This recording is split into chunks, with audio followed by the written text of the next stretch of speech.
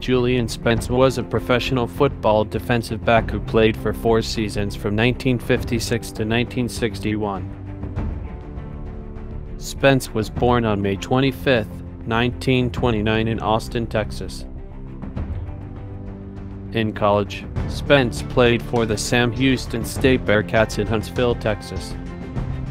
Over 4 seasons, Spence played for the Chicago Cardinals, the San Francisco 49ers, and the Houston Oilers. His first team was the Chicago Cardinals in 1956. His second team was the San Francisco 49ers in 1957. His third and last team was the Houston Oilers from 1960 to 1961.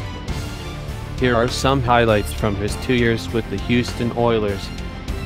In 1960, he won the A.F.L. championship. In 1961, he won the A.F.L. championship. He passed away on March 6, 1990 in Harris County, Texas.